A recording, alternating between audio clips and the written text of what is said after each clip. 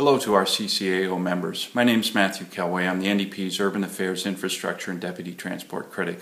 I'm very proud of our infrastructure platform. It's about ensuring substantial and immediate investment, but importantly, long-term, predictable investment to provinces, territories, municipalities, so that they can build into their cities, towns, and rural Canada the kind of infrastructure they need to make their economies succeed.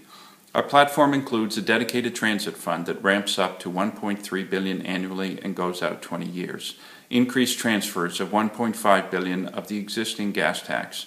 We will also retain the existing New Building Canada Fund. Applications are in, projects are underway, and they shouldn't be jeopardized.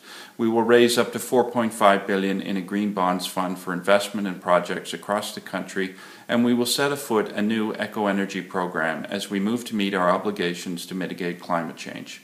The NDP's platform is about long-term, predictable investment to bring about lasting change.